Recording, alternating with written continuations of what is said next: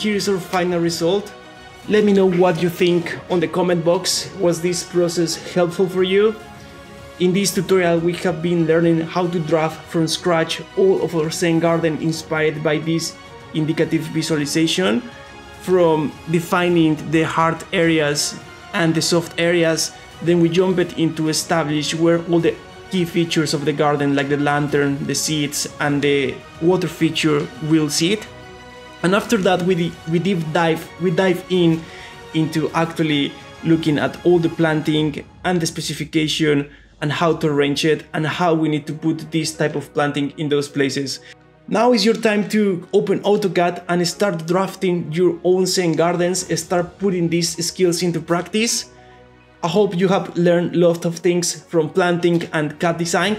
Guys, it's been a pleasure to guide you through this process. Thank you very much for watching, and I'll catch you in the next one.